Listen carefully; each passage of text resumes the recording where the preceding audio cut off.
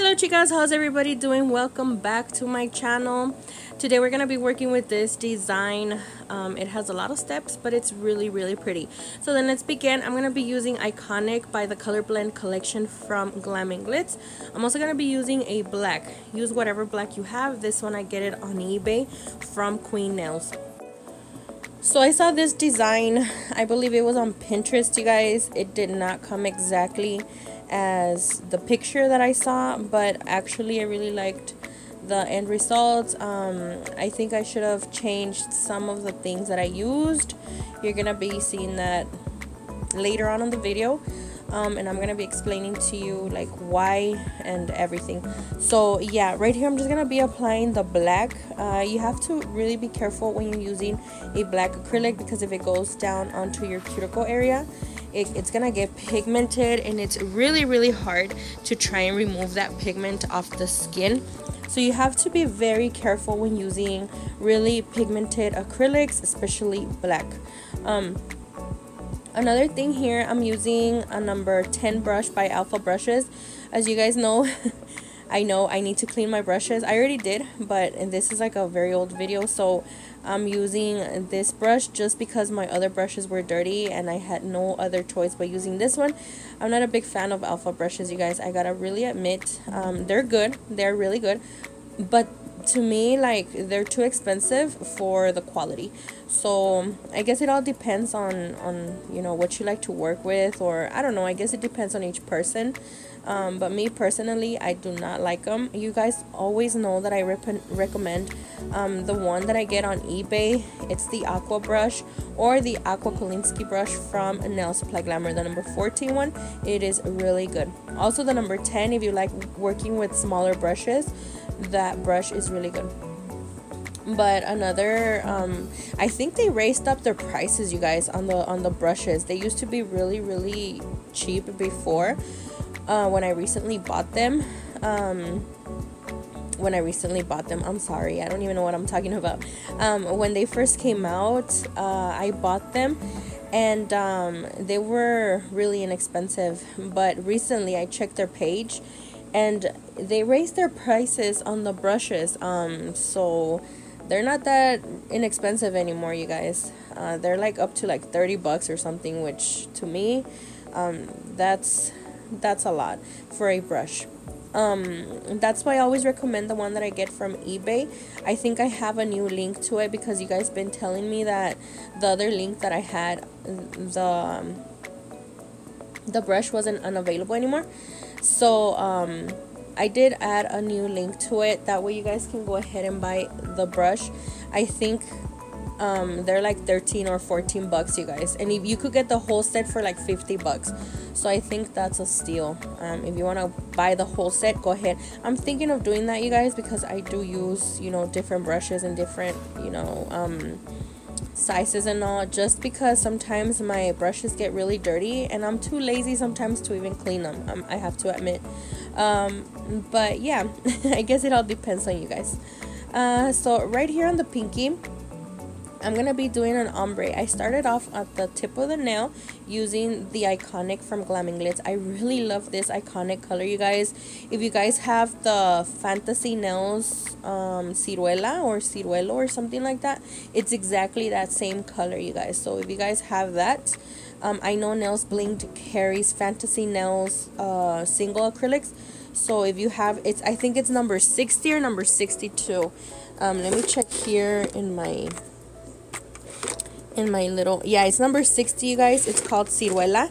And if you guys go to their Nails Blinked page, they have, like I said, they're the single, the 3D ones, and it's exactly this color and a lot cheaper. So like I said, I just did an ombre. I started at the tip of the nail. I brushed it upwards, and then at the cuticle area I just applied the black and brushed it down and created an ombre. It doesn't have to be perfect, you guys, at all. So now on the middle finger, I'm just gonna be applying this Iconic color, or Vino, or I don't know, Burgundy, I don't know, you guys, but you guys see the color here. I'm just gonna be applying it all over this nail. Another thing that I did, you guys, is that I double tipped it, just because the picture that I saw was really long. The nails were super long, so I wanted to kind of recreate that. So I did make my nails double tip. I do have a video up on the channel on how I double tip nails, if you guys want to go ahead and check it out. So yeah, so I'm just trying to make this color a little more opaque, so that it's not that translucent. You have to be kind of careful with this color as well, you guys, because it's super pigmented as well, and it will get your cuticles all pigmented and all, so we don't want that. We want a super clean look, so try to not get your skin with acrylic. So now I'm just gonna go ahead and cap all of the nails. I just start off from the cuticle area, brushing it down towards the tip of the nail. I don't want my nails to look that bulky, that's why I'm only going in with like 2 beads of acrylic, crystal clear acrylic. The acrylic system that I usually use is the one from NSI. I know that the link that I've been leaving you as well has not been working, you guys. I don't know why, because their website is still up and running. I don't know what happened. I think I'm gonna have to update you guys on that link as well, because this is something that I use on the daily. Like NSI, I live for, you guys. I really truly love this acrylic system. I just really like it because it's not that stinky. It's not that strong. It's very, you know, it does have that monomer smell, but it's not that strong. My head won't hurt. It's really good. I like the placement of the beads. Like, for example, if I put it, you know, let's say at the cuticle area, it's not gonna run down towards the cuticles.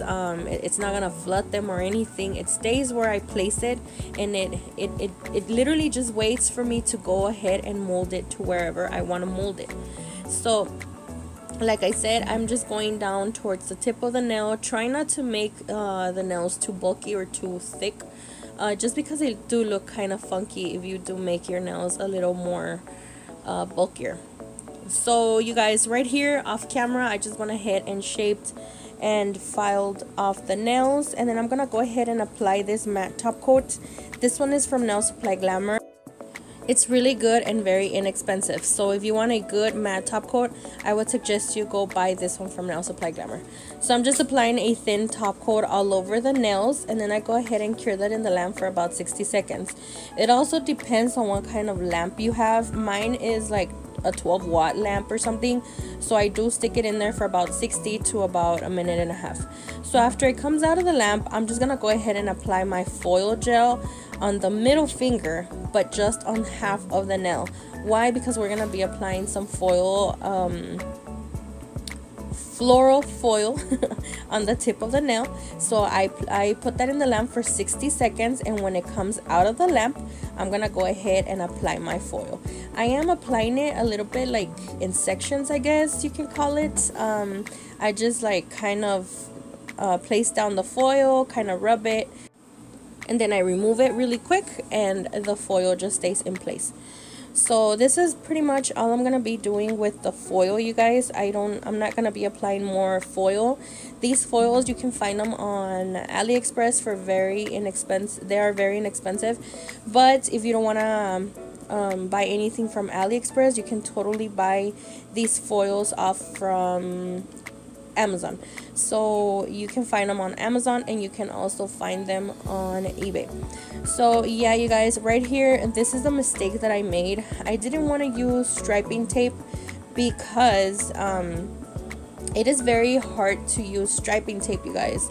It is so hard to use it. It won't stick, and you know, when you're working with yourself and you know, on yourself and trying to record, it is super difficult to try and place down that freaking striping tape. So what I did is that I went ahead and added, you know, like a painting gel. So I did I went ahead and drew a line like down from the cuticle area all the way down to the tip of the nail on the pinky and across. on the middle finger. You saw what I did. So I just went ahead and, you know, popped that in the lamp for about 60 seconds so that so that it's able to cure, you know, correctly. And then I went ahead and used this gold pigment, I guess. I don't know in reality what it is, you guys, but it's for nails. You can find these on Amazon as well.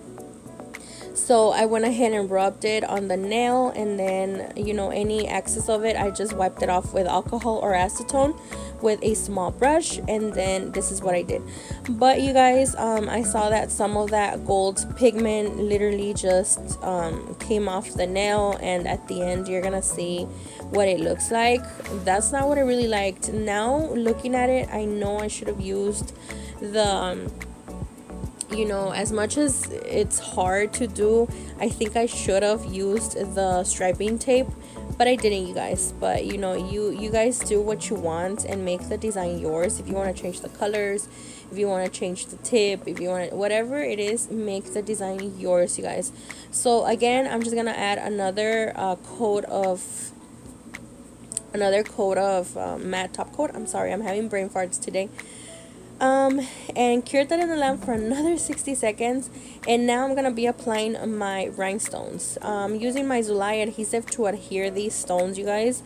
And then I'm using the champagne, I think that's what they're called, from AliExpress. I don't know if Amazon or eBay has them. I'm pretty sure they do, but I have not even looked for them. But I did buy these off of AliExpress a long time ago, and they're really, really good, just because the shine that they have, it shines for days, you guys. It really does. So the process of these nails were a little long, you guys, just because there's a lot of steps to it. So now I'm gonna be doing a 3D rose onto the ring finger, just using the iconic acrylic from Glam and Glitz.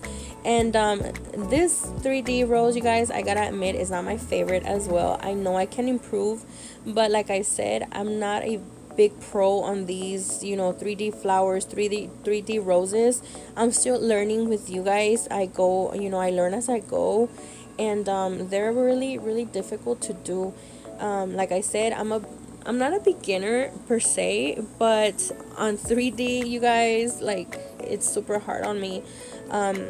I'm still practicing, and I practice and I practice, and I try to get better, but there's something about 3D roses, you guys, that just don't, me and 3D just don't click. So I did try my best, because like I said, the picture that I saw on Pinterest did have these roses, well, one rose. So I just tried my best to do it, you know, as to look exactly, not exactly, but you know, just trying to make it look as similar as possible. Like I said, and I've always explained to you guys on other videos where I make 3D flowers, I just place down my bead and I just wait for it to, I don't go in with my brush right away. I place down my bead and I wait for it to get a little, I guess, like a Play-Doh consistency. You can see the bead starting to get like matte. That's when you know you go in with your brush. Don't go in right away as soon as you place down your bead, because you're gonna make a complete mess. Just wait for it to get like a matte consistency. You're gonna, like I said, you're gonna see the bead getting into like a matte color. That's when you know that you're able to go ahead and mold it. If you see if you look at the bead that you just placed and it looks really shiny, it's not gonna work. It's not gonna work, you guys. Like I said, it's gonna be a complete mess, and you don't want to do that. And that's when you give up on 3D. That's what happened to me, because I didn't know the right time for me to go in and mold it. So yeah, you guys, I guess it just takes a little practice and a little patience, which sometimes I don't have, you guys. So yes, chicas, this is the end result, and I really hope you guys like it.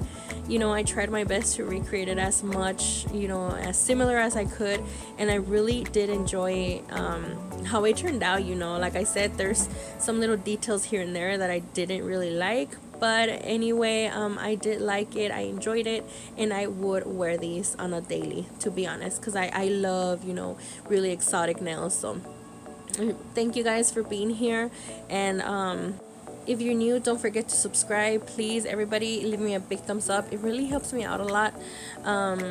Thank you again for being here, and if you like the video, don't forget to share as well. And yeah, you guys, I'll catch you guys on the next one. Take care, stay safe, God bless, and bye bye.